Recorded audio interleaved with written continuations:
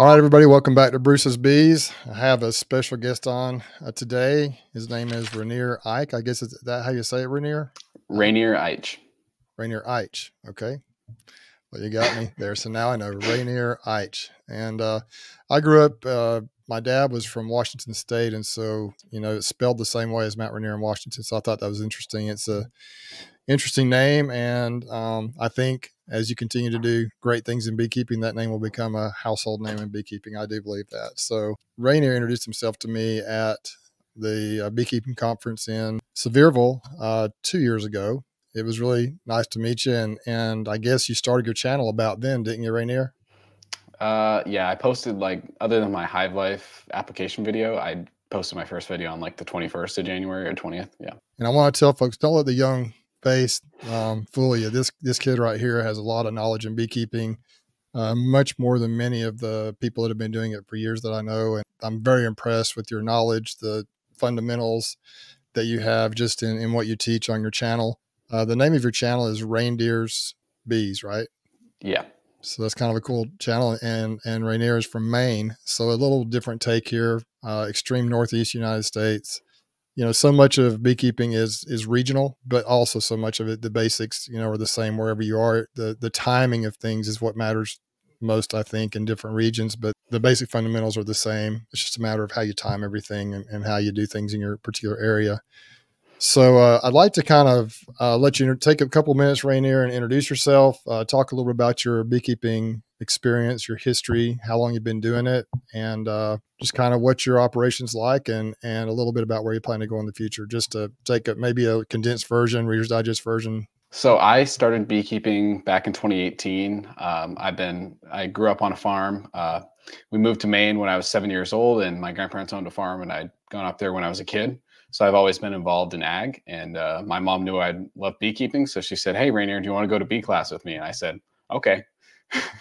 So I went with her way back in 2018, and I just fell in love with it instantly and have been obsessed with it ever since. I went from, one colony in 2018 to now 18 hives. And I did it mostly with my mother the first year. And ever since, she's been doing, occupational therapy school, among other things. So I've been mainly doing beekeeping on my own.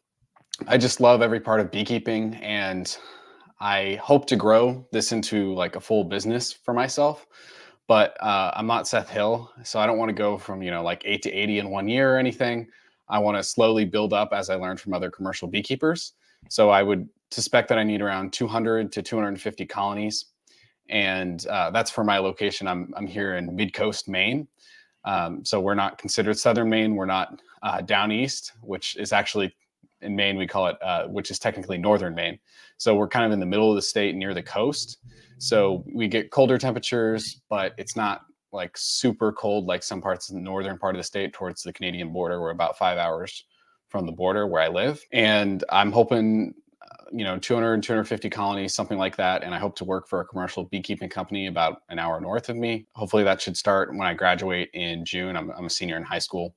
So that's kind of my rough idea. And to this point, I've sold around 50 or 60 queens over the past 3 years. And I failed on my first attempt of grafting in 2020, but since then, in 2021 and on, I've grafted many queens and sold some. I harvested 190 pounds of honey in 2023. And 2022, I harvested 230 pounds. So we have some honey here. It's pretty poor location in general, but that can be a part because to be a commercial beekeeper, you need multiple income streams. So honey can be part of that, and we have a lot of tourists to sell our honey to. So I'd like to sell some honey. It's probably my least favorite part. And with queens, hopefully I can get it dialed in better so it's more enjoyable. But I think I'll end up selling bees in the future. But so far, I've mostly sold honey and queens and just tried to grow each year. My goal was to get to 30 hives before winter this year. I only got to 25, and I currently have 18 left. But I think that gives you a good background on what I've done here and where I am. One thing about your channel that I've been impressed with is just like I mentioned earlier, I think the fundamentals that you have a great understanding of the importance of feeding, treating. You've already been making some queens.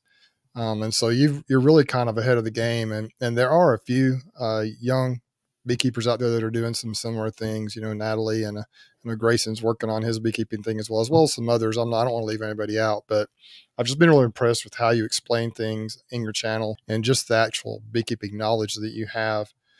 So I think you're headed in the right direction. Are there a lot of beekeepers up there, especially like on the commercial scale, or is it because it seems like it would be kind of with the extreme temperature and weather, it seems like it would be difficult to be a commercial beekeeper in Maine? Well, it's beautiful, so you should come up and visit sometime, Bruce. But here in Maine, we have a ton of hobbyist beekeepers, infinite amounts of them. As far as commercial beekeepers go, there are a fair amount. So I would guess, I mean, I could name you 4 or 5 different ones within a couple hours of me, 1 or 2 hours. So there are commercial beekeepers in Maine, and largely that is due to our, I would say, booming or growing hobby market. Nukes cost around at least $200 to $250 here in Maine. And our packages aren't cheap either. So there's a lot of market for those, and queens as well. I mean, I was selling my queens for $45 to $50 per queen. And I didn't have endless demand, but decent demand. And I've only got my name out there for a couple of years. So there are a fair amount of beekeepers, hobbyists and commercial alike.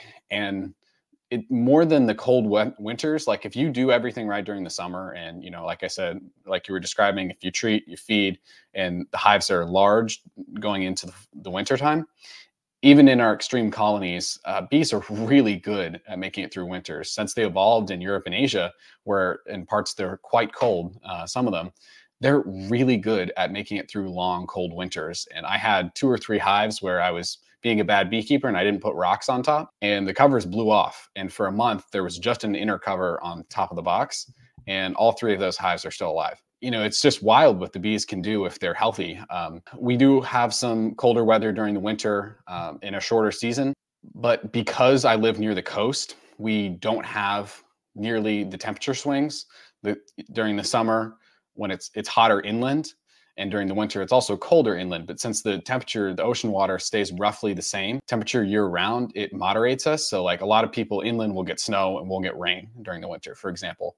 So we have obviously a lot colder than Alabama. I don't do my first inspection till mid-April, and I'm not in my bees probably last inspection in late September, early October. But overall, like as long as you do all of those right things during that short season, which that is one of the challenges, is you have much less time to do everything. But if you're able to, then they can make it through the 6 months of cold. Tell me, if you could name the top 3 things that you want to emphasize in order of importance, or just the top 3 things you think are important in beekeeping, what would those 3 things be? I'd probably go equalizing, testing / treating for mites, and then feeding. So those are the big 3 for me, for sure. Okay, well, let's dive into that. When you say equalizing, what do you mean, and how do you do it? I just think that equalizing is the ultimate time saver. You're spending possibly more time in the hive at the moment, but you're saving yourself from doing future work. So my first inspection in mid-April, I go through all the hives, and I'm still figuring the exact amount of frames of brood that I want them to have, but roughly what my guess is for mid-April, when I typically am able to do my first inspection, I go through every hive and pull them down to 3 to 4 frames of brood. So if one has 5 to 6, which would be a lot, I pull those frames out and I give them into the weaker colonies, and the ones that are at 1 or 2, I'm boosting them up to 3 or 4. And then I also am equalizing honey stores. So I want to make sure that every hive has at least 2 frames of honey in mid-April, probably ideally more like 3 or 4. So I'm just trading frames, and that just saves me so much time in the long run, because I don't have to deal with nearly as much swarming. And I'm doing the same thing on all my colonies at the same time because they're the same size. You can't get complete uniformity because some queens are better than others, and some yards are different than others, and there's a lot of factors. But you can make your time so much more effective by making an intentional effort to get them all to the same size at the same time. Okay, so what was the second thing? Testing / treating. Yeah. Testing / treating. Okay, what do you do for that? So I did this a little bit last year, but I want to get more into it this year. I don't know if you've seen Zach Lamas's research on mites being on the drones. So I'd like to do some drone alcohol washes, or, I use Dawn typically in that early spring period, because what his research showed was that the mites really prefer the drones on adult bees. We knew they preferred reproducing in drone cells, but they also much prefer to be on adult drone bees. And so the mites, once they hatch on a drone, they jump to another young drone, to another young drone, into another cell in the middle of the colony. They stay right in the middle. And so I did this a little bit last year, but I'd pick up 30 drones, throw them in some alcohol or Dawn soap wash, and just watch them for mites. And we don't have hard thresholds for that yet, but if you test most of your colonies or some of your colonies, you can get a sense of and compare them to each other. And so I've tested in early May, where our season really starts to get going, but I always roll zeros. So that's something I want to incorporate. But as far as normal alcohol washes, I typically do those starting in mid to late June. If they've got honey supers on, it's pretty tough. If if I have to pull off 90 pounds of honey every hive to test them, I'm probably going to wait till I pull honey, which is typically the second week of July, and our flow really starts to slow down around the 4th of July or 10th of July. In the past, I've been able to have the time to test every single colony, but as beekeepers grow, most of them switch to just testing a certain % of the apiary. And so doing those tests in mid-July, really important for me. Then I'll treat and then do another test post-treatment typically. So that would be around the 1st of August. And then assuming that they don't test too high, then I'll wait another 3 to 4 weeks, get another test in late August, early September, around the time where our fall flow is going to start. And then I get one last treatment on for the year, and then hopefully test them post-treatment, and they should be clean. So I guess if you count that, that'd be 1, 2, 3, at least 4 mite tests a year, maybe even 5. And so that's how I kind of like deal with the mite pressure, which I don't know how it's worked out for you, but I seem to be having less mites and them doing more damage. So I think that's something that's relatively similar for a lot of beekeepers I've heard from, that, for whatever reason, it seems to be getting worse, and I'm not really sure why that is. One thing I see a lot is I'll have a bee yard that has 20 colonies, and I'll have 2 that have above threshold, and then the rest are 1 or 2, 0 in a regular traditional wash. One thing I think would be interesting, Rainier, if you could do it, it would be to do a comparison. You may think about this already, like do some colonies, like, designate 5 colonies for the drone mite wash and 5 colonies for the standard mite wash, and do them at the same time. See if you notice that there's more mites actually in the drones. I know theoretically that's the case, and I haven't read that research in a lot, but it would be interesting to see what you come up with. And you might be I'm sure they've done that. That's probably what their study is all about. But in your own situation, that would be kind of cool to see if you have those results as well, or if you see that it's similar in both. What type of treatments do you do when you decide to treat your bees? I've used a lot of formic and oxalic during the winter when they're broodless. This year, for the first time, I used some Apivar because of the bees being too weak for formic. I mean, as you were testing last spring, you need pretty strong bees to use formic effectively and to not kill the hive. So I've used a lot of formic over the years, but I'm trying to get more into the rotation of my treatments just to, prevent any future possibility of resistance. So I use some Apivar, mostly used formic, and used oxalic during the winter time. I used to have a mentor closer to me, and she would treat my hives for me, but since then I haven't had a vaporizer, but I'm about to buy one again so I can reincorporate that into my plan. And I'm interested in using Apigard potentially, but I'm trying to figure out how that would be possible, because I'm worried about the upper treatment temperature threshold, because if I do the lower dose treatment, it would be too long of a treatment to add my honey supers back on in the fall after I've pulled them in the summer. So I'm kind of interested in it, but it may just temperature wise not be possible to do the lower dose if I want to add honey supers again in the fall. That's what I've done in the past, and hopefully I'm breeding, integrating the mite resistance into my stock. So like it would be a dream world if I just had to treat with oxalic during the winter when they're broodless. Like that would be great if I could get to that result.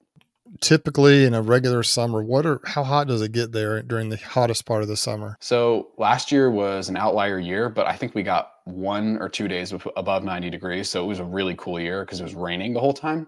But on an average year, we can get a few weeks of the year that are, I would say, 90 or above, and very, very humid. Like we're talking, south kind of type level of humidity.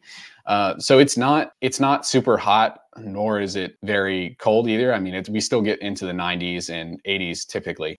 I think our average temperature, like in February, it's like highs of 32 degrees and lows of like 17. So it doesn't feel that cold to me, but of course I've been here all winter, so I'm going to say that. But our summers are relatively warm, but nothing near what you guys have. And then also in July, our hottest day of the year is like July 30th. So we're all getting cooler past that point.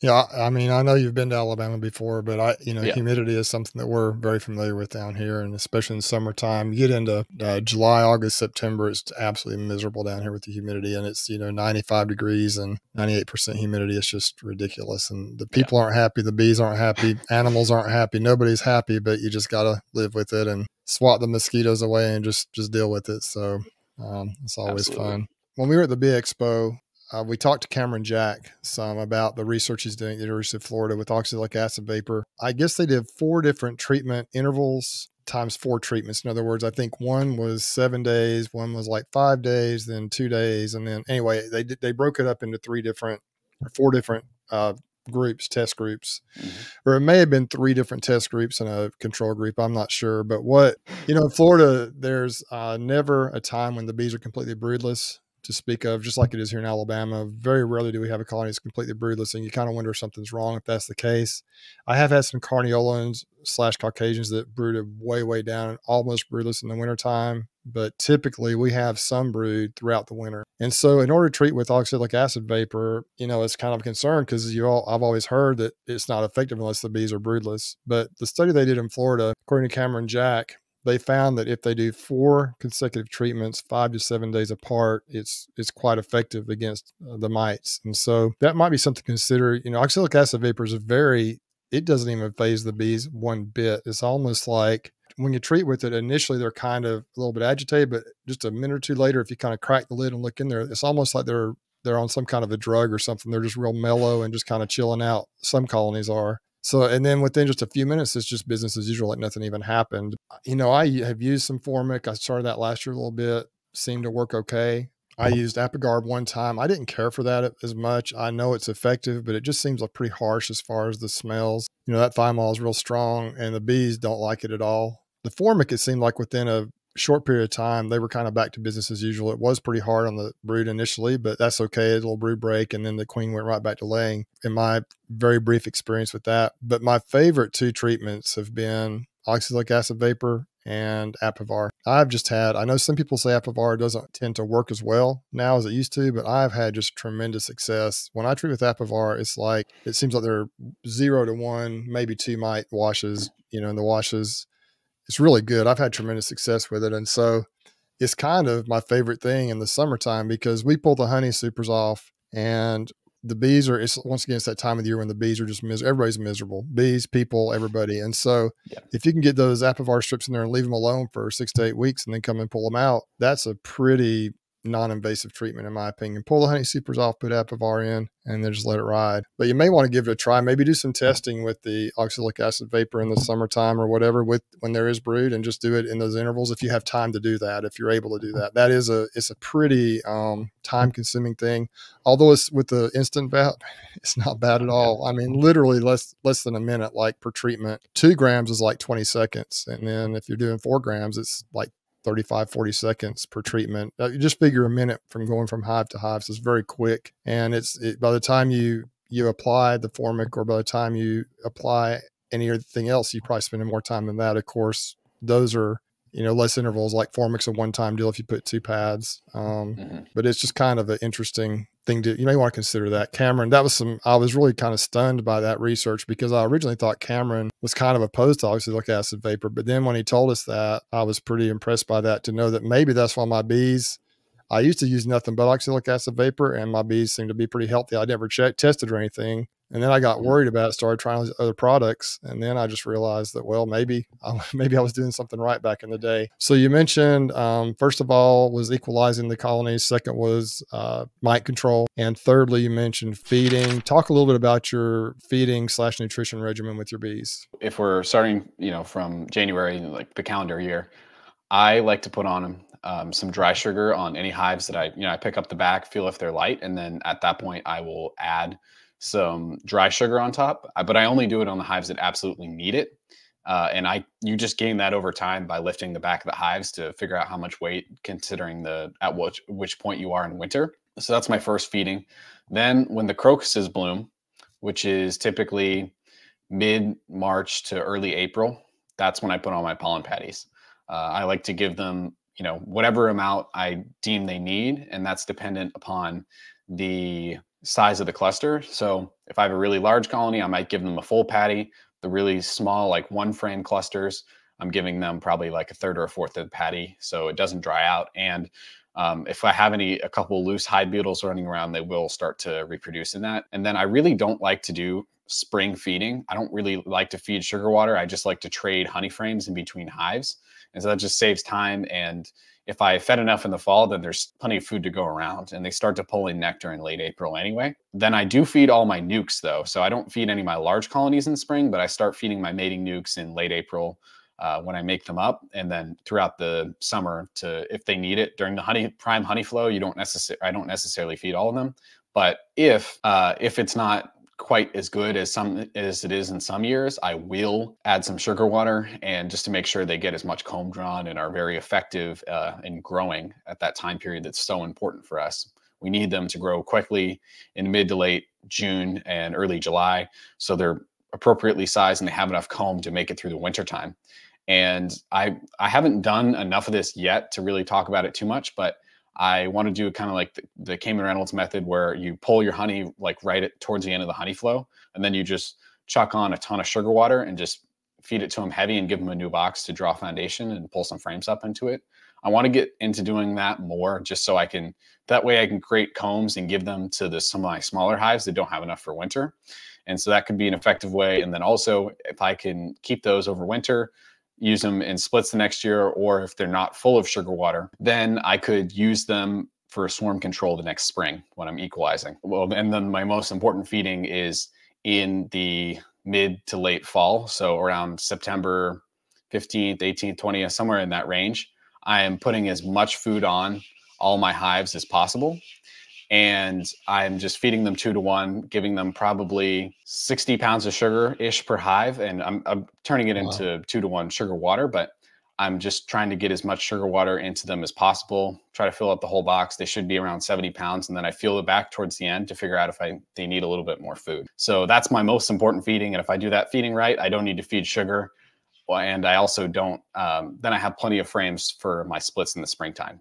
Well, that's a lot of weight to put on those colonies. Of course, up there, I guess your winter is much longer. Down here, you almost have to get a majority of the honey off, or the hive beetles become a huge problem with all the extra honey. I've learned that the hard way. A few years ago, I'd ordered some really fancy queens from up north in Indiana, and I was really excited about it. And I had 3 colonies not far from here in the neighborhood down the hill, and a friend of mine had some bees there that I had set up, and I thought, well, I'll just let those things just pack honey, and I won't harvest honey this year.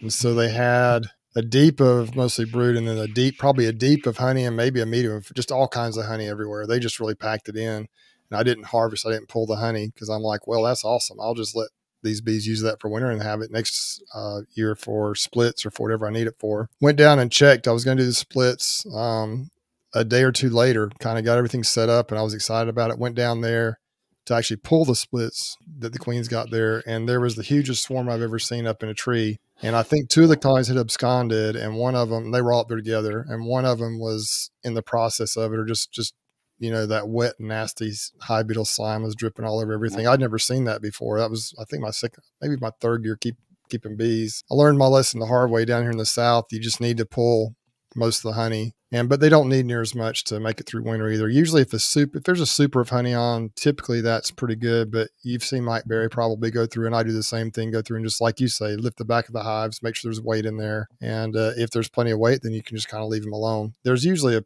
decent fall flow down here too.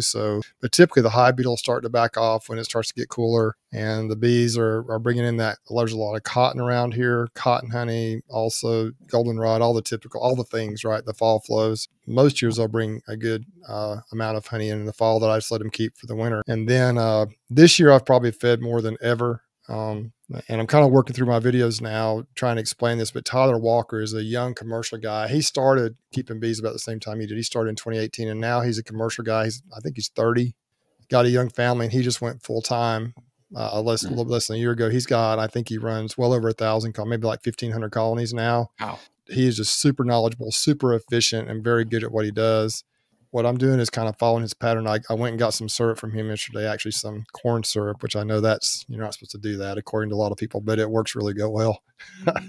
So I went and got some syrup from him. He had a tanker that had come in, and we talked to him for a while about it. And he said, look, just, the splits you did last week, go ahead and they need to go in a 10 frame box. That's what I was doing today. He said, go ahead and feed them. There is a little flow going, but go ahead and feed them, build them up, fill up that box, and then slap a queen excluder on there, or, then start making honey. They'll maximize out in time for honey. And even the splits I'm going to make next week with sales, he's like, just feed. And then when they hit that full 10 frame box, when it's ready to go, then, stop feeding and put the drawn comb on there to make honey. I've used a lot of fondant this year. Have you ever used any type of fondants, like the Hive Alive fondant or anything like that? I just haven't found any reason to. I haven't really messed with it at all. I see a lot of people use it, but it's just, for me, the most basic and easy thing is just to buy a bag of sugar at the store. And I don't really need that much of it, just a couple of colonies. And that was even, I started feeding way too late, and I still got nearly all the colonies up to the appropriate weight where they're still, 50 plus pounds right now. So I mean, nothing against it, just haven't needed it. I really believe it's helped save some of my colonies that were on the verge of starving, because with the warm weather down here, they can go from having plenty of food to no food very quickly. If you're in a rainy period in the winter or early spring, or if it's just super warm, but there's no flow going, they can just crash in a hurry because they build up so quickly with every little thing. As you know, bees, when that first bloom hits of any kind, man, it stimulates because they want to work. And so in January, our red maples start to bloom here. And from that point on, they never brood. They never go completely dormant. They never brood completely down. But boy, when that first red maple comes in, it's like they just explode. I mean, immediately. And then we have some periods of time every spring, it seems like, where there's somewhat of a dearth, or they're just not bringing much in. And so I found that the fondant has helped me some. I didn't even use anything like that until just a couple of years ago after the conference, and I tried some around then, and I was really, I thought it went well. So the bees really love it, and it works well. But you got to, I mean, I know a lot of people use the sugar, dry sugar. Some people use sugar bricks, different ways. There are so many different ways to do things. And as Greg Burns says, there are no absolutes.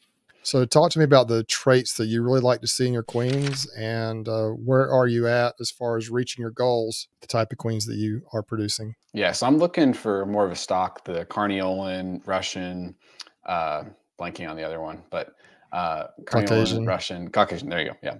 I'm breeding towards those kinds of bees. I actually sent in a genomic sample, so I'll get to know exactly what my bees are, at least in one apiary. So that'll be interesting to see. But I want bees that brood down really quickly after the honey flow ends, and just have a small amount of brood in August and September, and go brood this by early October. What that does is it just saves me feeding.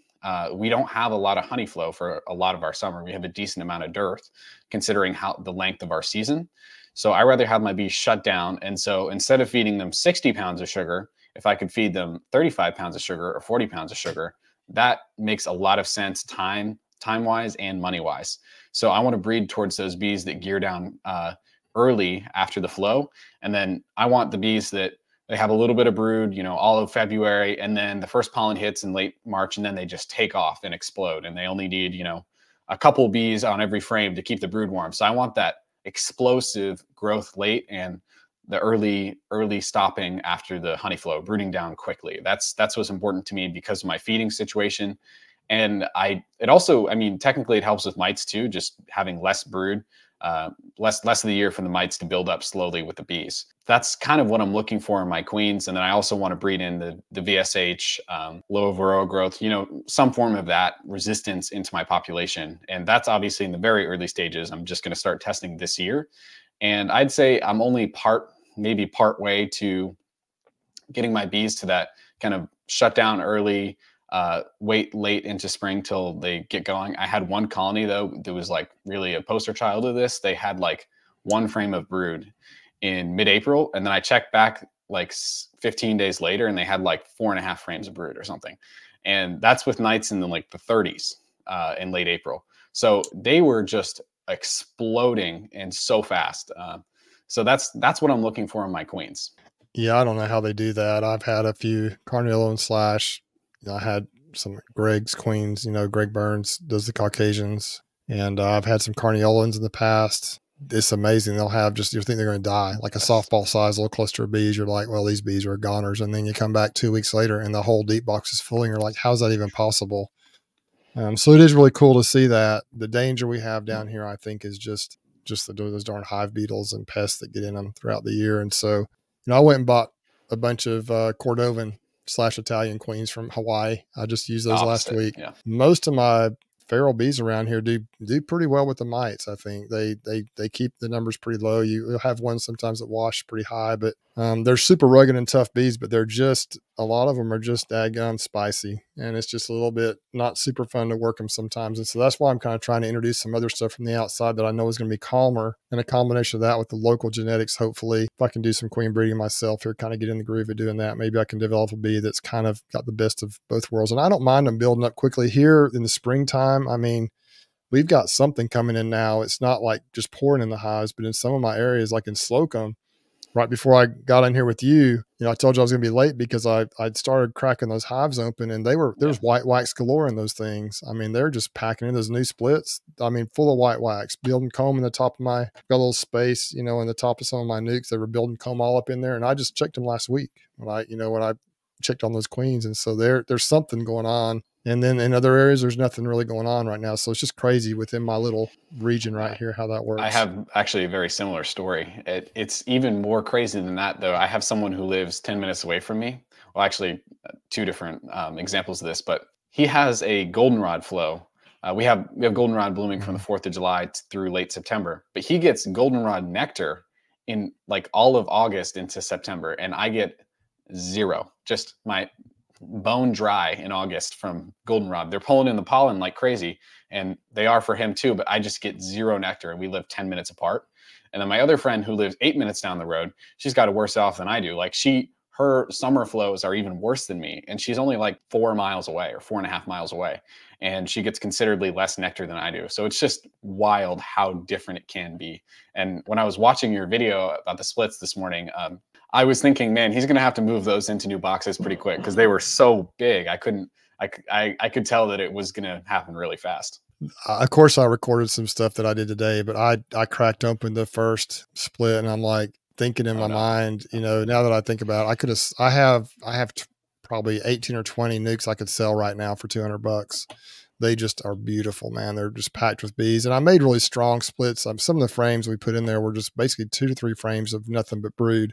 So obviously, the new queens haven't had a chance to get capped brood. Maybe they're starting to cap a little bit of it, but most of what's in there is brood that's emerged from the other hives they were in. But man, they are just slam packed. And I put them in 10 frame boxes. Now the 10 frame boxes, that they don't look near as impressive, obviously, but I did put a feeder and added 3 more frames, mostly of just foundation. So hopefully they'll draw that out. And then hopefully here in about a month is about when the privet starts blooming and the spring stuff really kicks it off heavy. Hopefully they'll be about ready to start slapping some comb on and making honey. And so I'm pretty excited about it. I've kept them all here this year, and it's just been so much fun. And I really want to simplify. I want to be basic, and I don't want to try everything that everybody else is doing. Like you said, I want to have a more uniform operation. It's still not there yet. I've still got several that are like even in triple deeps. I about a month ago, I went in all these areas, even where I split last week, a couple weeks ago, and I added a deep box. They were so packed with bees and brood everywhere. So I'm like, well, I'm going to add a deep box, mostly of drawn comb in those. So the idea was the queen would start laying in those 2 box, at least the bottom 2 boxes, and maybe even the top box if there was room. And I'll be darned if they didn't just move up immediately and start laying. And so that's how I was able to pull those splits. But now they're still packed. They're still sitting in 3 deep, triple deeps and stuff. I want to get them down to either single or at most double deeps. I'm going to try to kind of phase out my deep and medium configurations. That's a really good size for the bees, but it's just so obnoxious to deal with unequal size boxes in the brood. Anyway, I really wanted to hit kind of your top 3 to 5 things that you like or ideas that you have of emphasis. And I think those were all actually 4 very good things with the queens, the mites, the feeding, and then of course the equalizing. I've not been as good about equalizing over the years, but I'm trying to get better at that. It's been fun, man. I wanted to just kind of hit those points, and I thought we'd talk a little bit more about your channel. Rainier, go ahead and give us kind of some final thoughts. Tell us what you want them to hear, and then we'll talk about your channel a little bit, and then we'll probably shut this thing down. I love beekeeping, and I feel like I've learned so much over the past 6 years. And so I just feel so lucky to be connected with all these people like you, Bruce, and so many others. And um, I just hope I can express my passion, because I really do love beekeeping, and finding a way to share that with people is very valuable to me. I was, helping out with bee class at bee school this morning, and I love beekeeping, and I know I'll never stop learning, because you just can't never ever learn it all in beekeeping. So I'm excited to keep learning, and since I'll be working for a commercial operation, I'll get I'll be working bees 50 hours a week for the next 6 years or something. So yeah, I'm very excited. Sounds like it's what you want to do for a career. It sounds like you Absolutely. want to go full time. So that's really cool. I wanted to talk a little bit about your channel, Rainier. This will be almost like a timestamp, kind of where you're at now and where you want to go with the channel. What are your goals? And just tell us a little bit more about your channel. Yeah, so I started it last year in late January. So there's a lot of beekeepers that do some videos while they're during the winter time up in the north, and they just talk about bees. So that's kind of how my channel started. And I always knew that I wanted to turn it into making beekeeping videos outside. So I did that, and I gained some traction last spring, but I kind of trailed off into the summer because I just kind of lost my passion for it. But I started up again this spring. My channel is, just under 600 subscribers, and this week's been really good. I've gained like 90 subscribers in the last 8 days or something. So it's been going really well as of late. What I want for the channel, I want it to be a place where beekeepers can educate or be educated and just talk with me. I'm always happy to kind of discuss any ideas or interesting propositions. I like to do my live chats every Saturday, and just try to make videos that are even more in depth on on topics that really interest people. And in the future, I would like to visit a lot of different beekeepers in Maine and across the country, and just kind of show what they do, and maybe learn from them and integrate some of that into what I do. And it's just interesting to see what other people do. So to put that out for my viewers and be able to interact with them, I find very fulfilling. And so I hope to grow the channel towards that. One reason I wanted to have you on is because I am impressed with your knowledge of beekeeping, and I'm like, this channel needs to grow. I watched the live chat you did last night, and it was just so well prepared.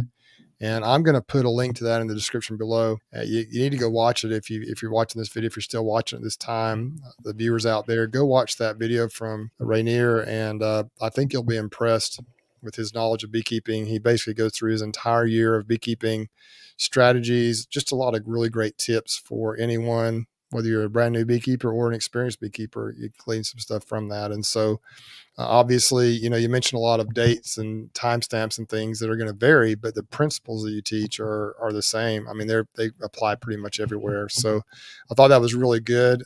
The reason I wanted you to go ahead and talk about your channel a little bit is because, like you say, you're just under 600 subscribers right now, and it'll be interesting to see how it grows. In the near future, obviously things are slow. YouTube can be very frustrating. It takes a while to gain some traction, but just down the road, whether it's a year, 4 years, 8 years, 10 years, I think you're going to look back at this and realize that there's a lot of growth to be had. And don't give up. If it's something you enjoy, don't give up on it. I mean, if it's something you're just not passionate about, you don't enjoy it, then I wouldn't recommend you continue doing it. But if it's something you want to achieve and you want to get better at, you want to grow it, just continue to work at it and just plug along at your own pace. You've got to find your own way of doing things.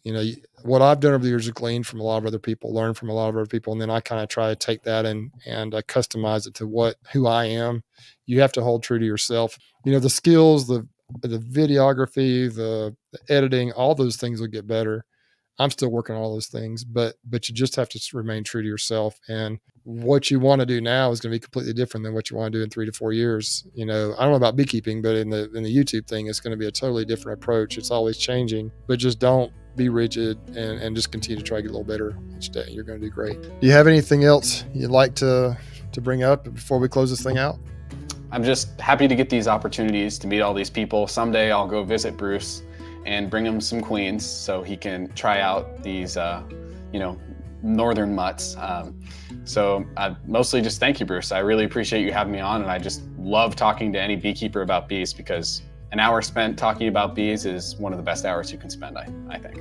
Your name's going to be a household name in the beekeeping world, I think, in the future for sure. I know right now you're just kind of getting started with this journey, but you're, 17, 18 18 now? Yeah. you got a lot of time left to really grow and do well.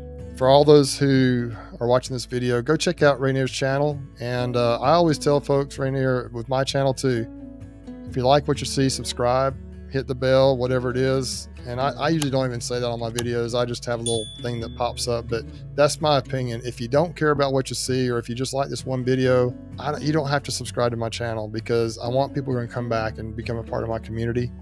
And so I appreciate everyone, but I'm really looking for folks that want to be a part of the beekeeping community first, and then a part of Bruce's Bees second. I think you're kind of in that same category, Rainier. It is about subscribers, but I think it's more about the community you're trying to build. Yeah, I mean, I'll ask people to subscribe, but I give specific reasons why, because Sure. if you're going to subscribe after watching one video, like my friends will be like, oh, I'll make sure to subscribe to you. I'm like, I mean, you can do it if you want, but I know this isn't something you actually want. So just like you, Bruce, I'm looking for people who want to be a part of our community on YouTube and just the broader beekeeping industry. Be positive, help others, don't put each other down, and just look to the future and, be excited, because that's what beekeeping is for a lot of us. We're just really excited to keep going and keep learning. No doubt. And I mean, I'm not going to turn anybody away if they want to subscribe after watching one video, but I'm really looking for folks that like what they see and want to come back. So that's kind of what I'm hoping folks will want to do. That's why I try to continue to improve the content to keep people coming back. So appreciate your time, man. I'm going to let you go. Good luck with your bees. And if you have any more questions, maybe we'll have to do this again sometime. Sounds good to me. All right. Thanks. Take care. And I know you're waiting for that opportunity to get in those hives, and I'm sure you're going to have a great year this year. And so we'll talk to you later, Rainier. Thanks for coming on. All right, bye. All right.